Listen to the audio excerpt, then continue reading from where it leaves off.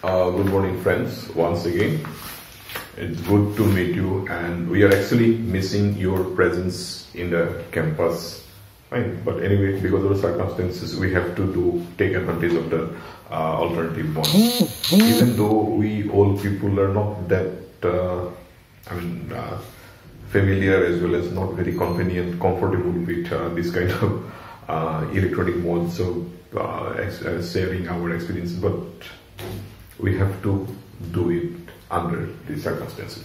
Okay, today we would like to discuss about few prominent science communicators in the world as well as in India who have made a difference to the system. Okay, now first of all, the study materials are already there with you, but let me highlight a few of the points with those communicators. Okay, first of all, there is Jules Verne. About Jules Verne, your study material which I have given you, it doesn't contain anything about Jules Verne.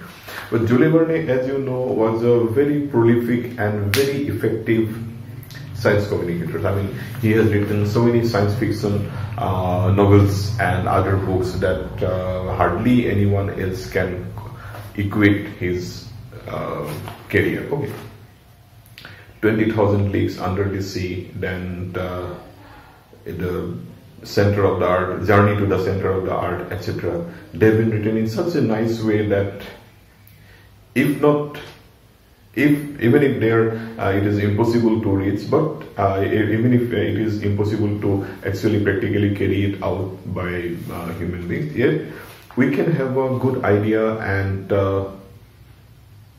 say about visualization about how the system works. Okay, that is why he is a very successful science communicator per se for the entire world. Okay, in fact, he hasn't been discussed or he hasn't been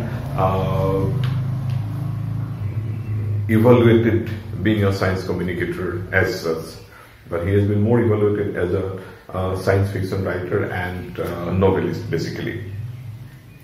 Then comes Isaac Asimov. Isaac Asimov, you are all familiar, like Jules Verne and Arthur C. Clarke. Isaac Asimov was a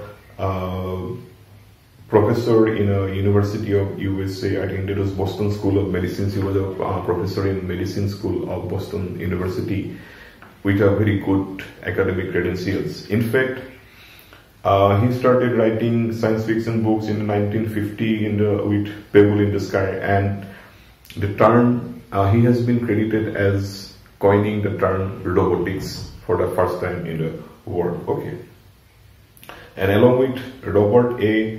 Heinlein and Arthur C. Clarke, Asimov was supposed to be the one of the three shining stars of science communication and science fiction writing during those days. He wrote almost 500 books, and some of them are very prominent among others. And after an illustrious career, he has been associated with science communication, and in the world of science communication, his name is credited with so much of reputation for the entire world. Okay. Then comes Miss Dorothy Nelkin, about whom you have already read about in the study materials. She has around 26 books, including Selling Science and Body Bazaar, the Market for Human Tissues, etc. She has chosen practical subjects to be dealt with or to be written in popular formats. For example, you must have seen these films, Mongolian and another one where the operation for preparation of going to Mars was very nicely depicted. Okay, now if you can relate practical problems with fictional characters, or as we have spoken in the cinema for health communication issue, if you can put practical problems in a fictional character with fictional characteristics in a feature film format, or even in a novel format, short story format, science fiction novel format, that appeals to the mind much better than anything else. Okay, you will find many stories and novels which are set with the basic principle, basic background of those are scientific principles of different kinds, and they depict or they tell a story. They is a storytelling with practical, stories, practical background in such a format which is very popular for the human being and understandable for the human beings. In Assamese, there is a person now, popular writer called Abhijit Bora. I think yes, Abhijit Bora, not related to me by the way, even though we are having the same name. Of course, all good people. I mean, Abhijit people named with Abhijit are all good people. They always are very successful in everything, whatever they do. Okay, jokes apart. Abhijit Bora also writes, specializes in science fiction novels, and I have read quite a few of his novels. He's still writing. They are good enough. Okay, if you get an opportunity, read one or two of his stories, novels. Then comes J.B.S. Haldane. J.B.S. Haldane, I think you must be familiar with, because he's a prominent name in our country. John Bardon Sanderson Haldane. He was born in Oxford and he was a British citizen, but he was a very unusual kind of personality, never compromising. He had some differences with the government of his country, and later on he took citizenship of India and he settled in Odisha for the rest of his life, and he devoted his life for research in botany and zoology later on. And he has written extensively about animal biology, Daedalus, the cause of evolution, inequality of man, science of advances, etc. He has joined the genetics and biometry laboratory in Odisha in 1957. Okay. They have been able to write in such a way that which are very convincing and comprehensive and convenient for people to understand. Expressing very complex scientific developments into very simple language which people can understand easily. Okay, that is their characteristics, and that is their plus point, advantage which they utilize. Then we come to Jayant Vishnu Narlikar, a very Indian person who had studied in Cambridge, and in fact, it is said that he, along with his team of researchers, have come up with a theory which could see even Einstein's theory of relativity. Fine, and he has also excelled in this field. He was awarded the Padma Vibhushan in 2014 and Padma Bhushan in 1965, and quite a few number of prizes. And in fact, he has also received Sahitya Academy for his autobiography. And he has also participated in Carl Sagan's TV show Cosmos, a personal voyage in 1980s. And very interestingly, he was a winner of the Kalingo Prize for Science Popularization, which is awarded by UNESCO to any person with a major contribution in this field. Okay. I consider myself lucky enough to have listened to one of his public lectures in Dibrugarh University when I was with All India Radio Dibrugarh for about 2 years. Even though I'm not a science person, but at least whatever he was speaking about the particular issue about the space, the topic was space and its utilization. It's very lucid. Even a person like me or others who did not have a background in science, proper science, or pure sciences could understand those things very easily. Fine. This is the gift, or this is the practice you will have to take up. And there is a very popular expression given by Thomas Alva Edison. He said that man is 1% inspiration and 99% perspiration. That means there is nothing as God-gifted qualities to us. Maybe 1% or 2%, but everything we have to achieve on our own. Okay. So what I want to say is that when we are speaking about these popular prominent science communicators or science journalists, that we have to, I mean, nobody is gifted by God. Okay. So we have to practice ourselves to the maximum possible extent, so that by the time we become graduates from this university, we have some hand in some practice in this regard, and we are established as a, I mean, we're established means at least newspapers or magazines will take some interest in our writings. Okay. Now let me, I actually forgot to tell you, even in the earlier session, there was another person, Professor Yaspal, who was a professor in the University of Science Subjects. He was a very prominent science communicator from our country. He was in fact the brain behind the Turning Point program, which I have spoken to you in big details earlier in the regular classes. Professor Yaspal was very much interested and dedicated to the cause of science to be informed or disseminated to the general public, so that people can take advantage of it and improvise their lifestyle. Okay. Similarly, Jayant Vishnu Narlikar, about whom I have just now spoken to, he was also very concerned that people should understand the very basics of science without going into the complex details if they don't need to. Okay. I mean, but at least the basic understandings of science will help people to lead a healthy life. In one of the earlier lectures on health communication, I have said that spitting, littering the public spaces, these are all because of not understanding the scientific issues or basic things by majority of the people in our country.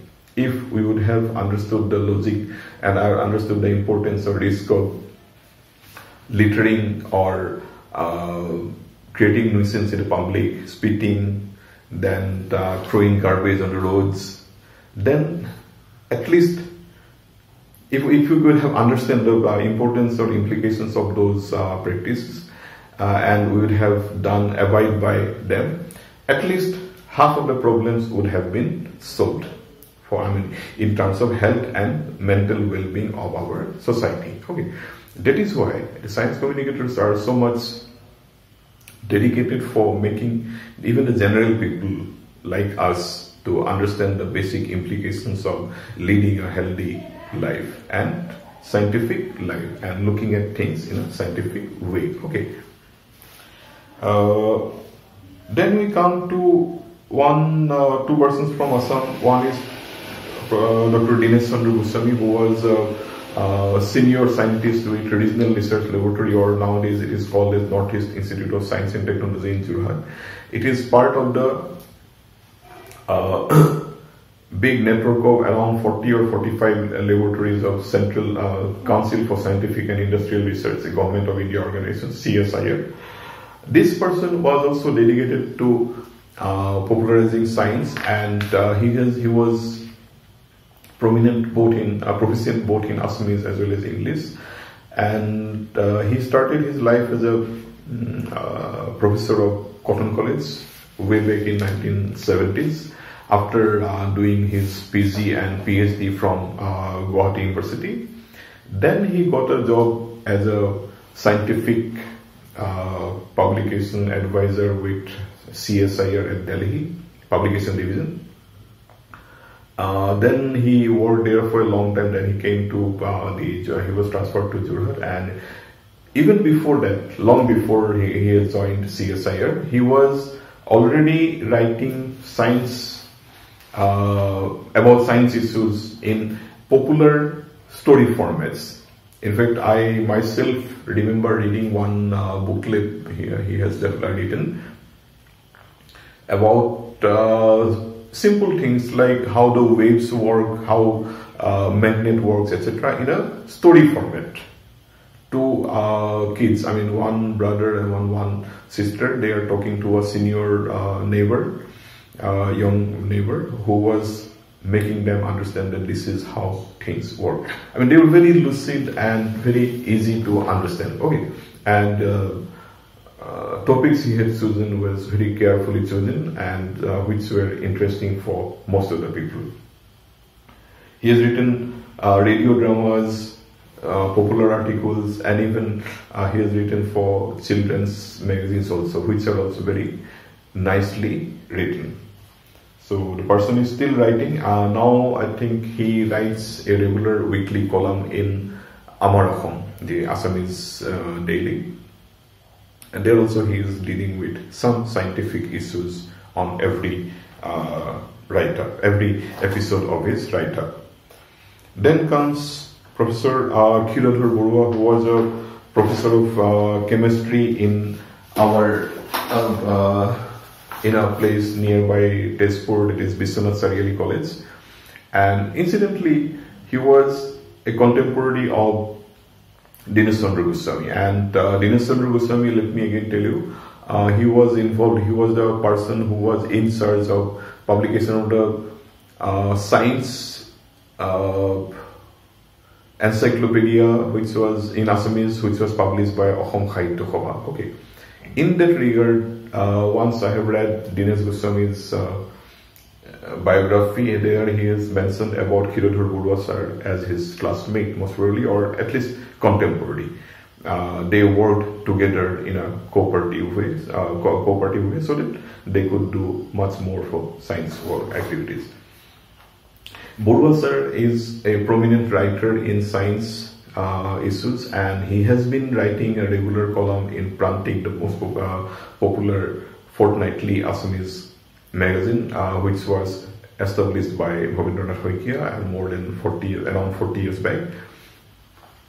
And he writes in such a nice language. In fact, I have read about Peter Ritchie Kelder, the first person to have been formally known as a science writer or science journalist in the world, from a column written by Kiradhar Bora sir in Prantik. Okay.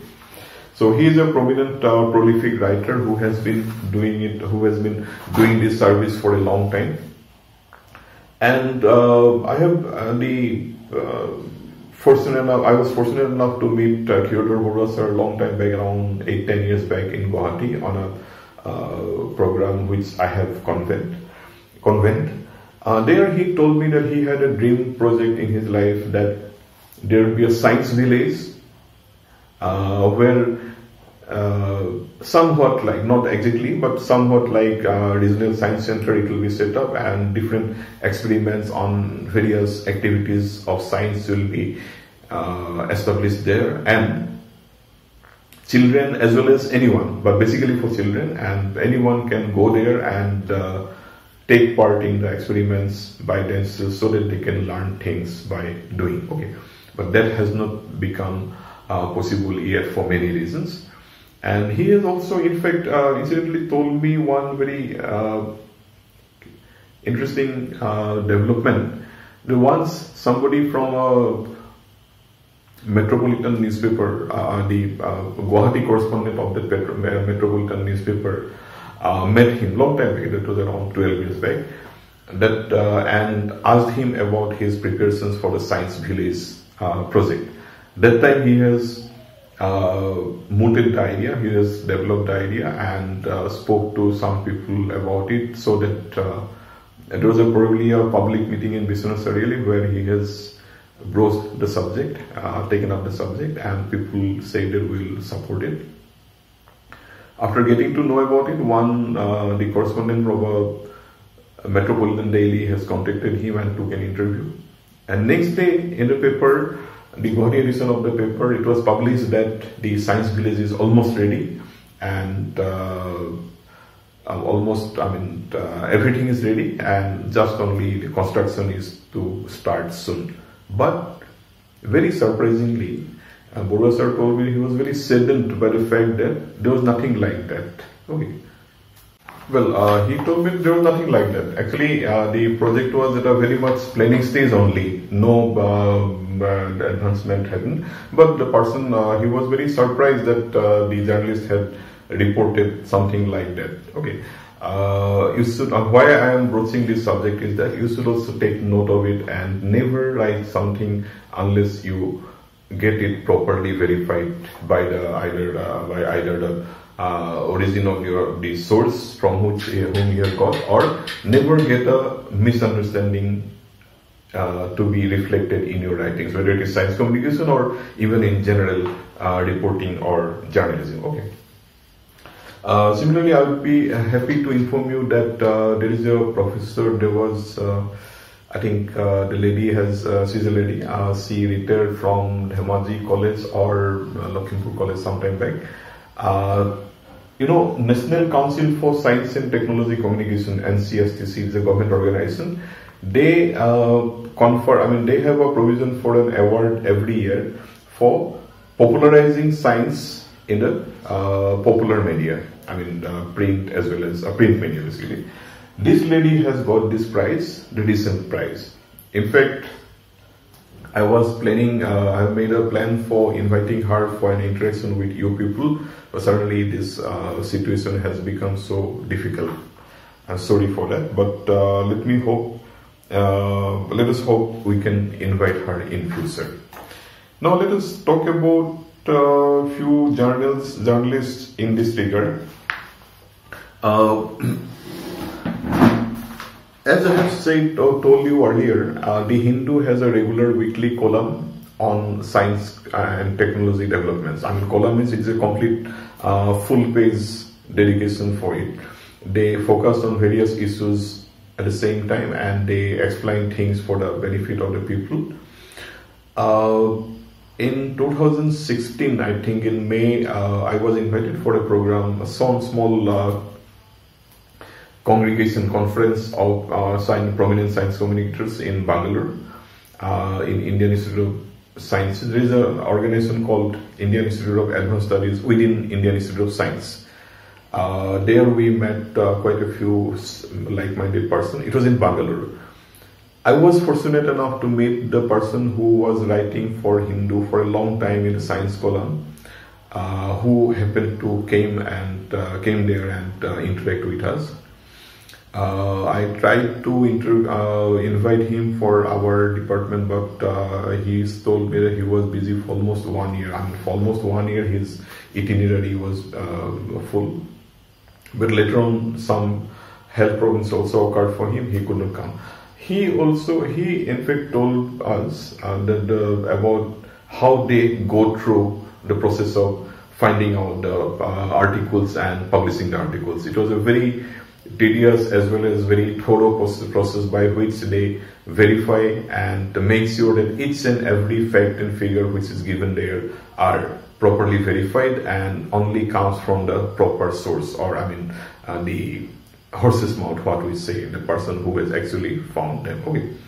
And he also told me about an activity they do carry on, at least it was there during those days, that every year they organize a diploma or certificate program or training, practical hands-on training for interested persons in science communication. And they, I don't exactly remember now, they used to take around 5 or 10 people. And he said that over the years, at that time it was running for almost 10 or 12 years. He told us that it was becoming popular, and every year the number of applicants were growing. But they were more interested in giving the fellowship to mainly science-based people. With people with some science studies background. But he said that it was also open if writing qualities was good and it was seen that the person had talent and potential, it could be offered to other persons also. And Many of he gave us a list. Many of whom have gone off after the training program and joined in prominent newspapers and channels as science reporters and journalists. Okay. Then again, I think I have given you a notebook. Notebook means notebook not in the sense, but it is a column published in Hindu time to time by journalists of that newspaper who have faced some critical issues or about how they would, or maybe they would like to tell you how they have cared or how they had to gone through a grind for getting some information. This person particularly said that he was a science writer, science journalist for Hindu in Calcutta for a long time. He would visit various laboratories, Indian Zoological Society of India, Geological Society of India, etc., and different laboratories, etc., and request people for giving news about developments in science. And only after something has been patented or some developments has been published in a scientific journal with appreciation, then only they would publish. He would care to publish it. Fine. So mind it, you're not publishing unless it is verified by publication in a journal, in a reputed journal. Reputed journals will not publish something unless it is properly scientifically proved. And patent is a different thing because each and every development in science or product may not be qualified for patents. Okay, so patents may not always be a standard for picking up things which people should know in the field of science. So what I want to say is, always like other fields of journalism, other sections of journalism, always go for proper verification and only from the persons who have actually found it out, or when something has been approved or something has been verified by a higher body that yes, it is true or there is potential in it. Otherwise, it will be like informing people about half of it only, and there will be a erroneous or misleading of the people. Now, about eminent science journalists, we have given some names here. Anil Agarwal, who was the founder of Center for Science and Environment, and it is the organization which keeps publishing the Down to Earth magazine about environment. And now, as Anil Agarwal is not there, Ms. Sunita Narayan is the scientist in search. She is also an eminent science journalist. Then K.S. Jayaraman, he was with Press Trust of India, and you won't believe it, I have probably spoken to you about him. He did study for PhD in USA and on a fellowship, and when he got a chance to join PTI under the press, he came back to India. And if he would have completed his studies, PhD studies, he would have very conveniently got a job in a prestigious university or institution. Okay, but he did not take it, and he dedicated his life for science journalism. He was with Press Trust of India. Then you have Frederick Noronha, Natalie Angiers, David Bradley, Wilson da Silva. What I want to say is that the question is that science journalism and science communication is also becoming an important profession nowadays. You do have a lot of scope to indulge in it and earn a decent earn a decent livelihood out of it. Okay, and you will be also fulfilling the media person's responsibility to the society by giving people the important information about their life. And as coronavirus and other environmental issues by Greta Thunberg, etc., everything is going on at present, if in our country, we could have been able to, we would have been successful in giving people proper scientific information since the beginning of our earlier days, beginning of the expansion of education. Probably the things or problems of the society would not have come to this level, like the spitting issue earlier about films in communication. I have told you about Padman, etc. Fine. Like other fields of journalism, in science journalism also you will need to move around for your sources. Okay, you have to identify the areas where you can find a potential source as well as potential information. In our region near Tezpur as well as Guwahati, you have so many different establishments like laboratories and other establishments like Defense Research Development Organization. In Guwahati, you have Regional Science Center, Rice Research Center near Guwahati, Haju, I believe. Then Assam Agriculture University has different research laboratories of different subjects. Say one is in citrus fruits near Dumduma, I believe. One is on rice in Titagor, etc. So many others. And Regional Rainforest Research Institute in Jorhat near Northeast Institute of Science and Technology. You have to, then again, universities, agriculture universities, general universities, veterinary colleges are there. They are also doing a lot of research in different fields. Now what you have to do is, if you want to make a career in science journalism later on, then you will have to make a round of these organizations, identify the key people there who can give you some information and some important information which can be of use for the common people. Okay, so that you can write them and the people can take advantage out of it and improvise their lifestyle. Like we have to develop our sources in general fields of journalism, here also we have to develop our sources.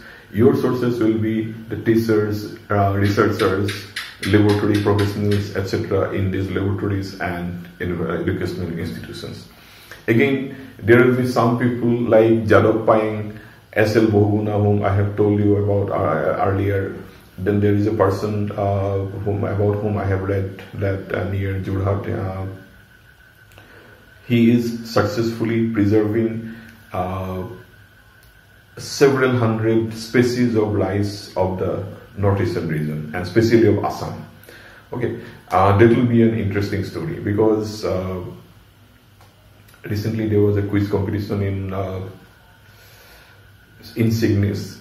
One interesting quiz was that I think it is in Scandinavia or Norway where there is a place called Sverdlovsk or so, where they have established a very huge silo and a storehouse kind of thing where they are preserving a lot of rice and wheat varieties,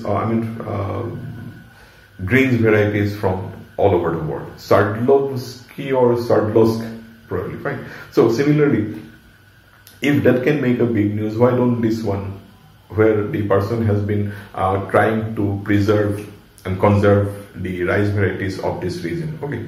Then again, many years back, I have heard that nearby Haju area of Guwahati, there was a very nice example of how joint forestry management activities were taken up by the Forest Department of Assam and the local people. You know what is joint forest management? It is a scheme by which the people who are living on the fringes on nearby areas of the village forest are allowed some amount of forest products to be taken and consumed by them in return for protecting the forest on behalf of the forest people. Okay, see, it is not possible for forest people only to preserve or to protect the forest every time. Every inch cannot be secured.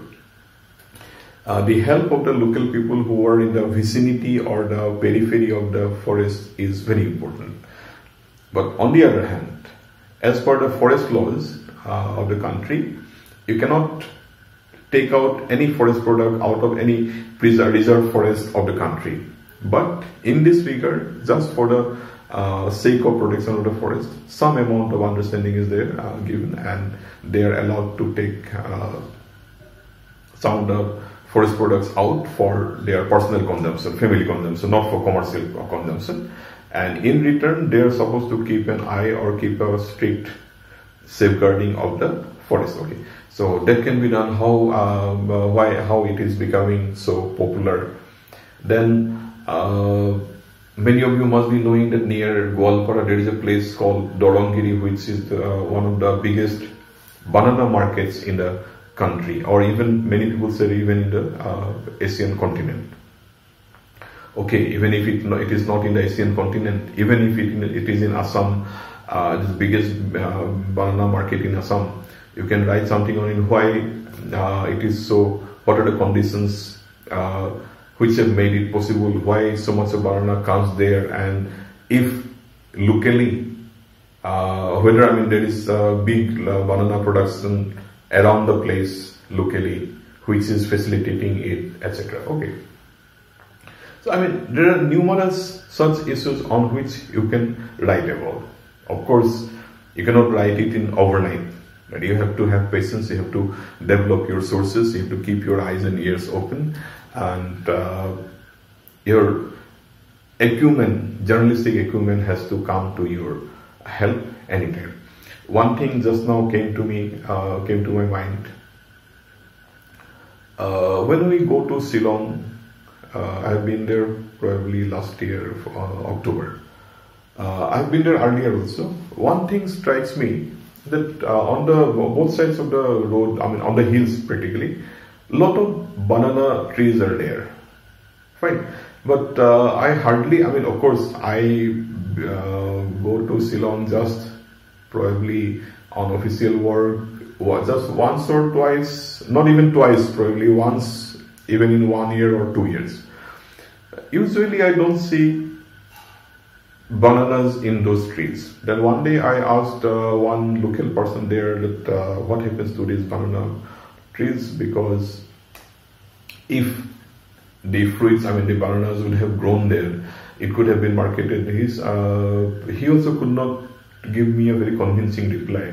He also said he never noticed whether it grows or not. But now, if you can ask somebody from Botanical Survey of India or any biology research laboratories, whether what kind of species of banana trees those are, and how much production they do give, or yearly do they give one peck of fruit or not. That means whether once a year a banana grows or not, and if the banana grows, what can be done. And it is in such a big number, the banana trees are in such a big number, innumerable trees are there. So if the fruits from bananas from all these trees could be extracted and marketed, that would have been very huge. Okay, you can't even imagine how much products you will be getting. Okay. So similarly, how various scientific development activities are taking place and what fruits they are bearing. Say in Guwahati Regional Science Center is there, how many people are visiting it, how many people are visiting it just for fun, and if somebody is learning something from fun, even out of fun activities, if the kids are learning something, that itself will be a good feature or article. Okay. So that way, if you go to a veterinary college, hospital, there is the extension education department there. If you can ask them that what are the latest livestock species that you have developed, and if you have made any experiments, how the experiments are coming up. Say for example, new livestock species have been developed and it has been given to people for experimental farming.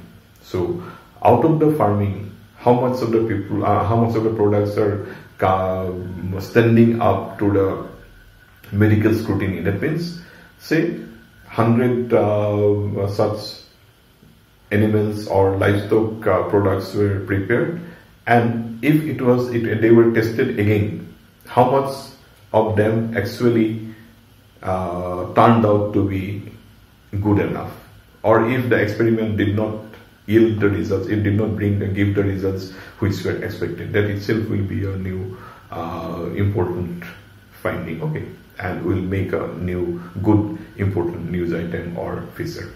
So that way, friends, keep looking for things and report.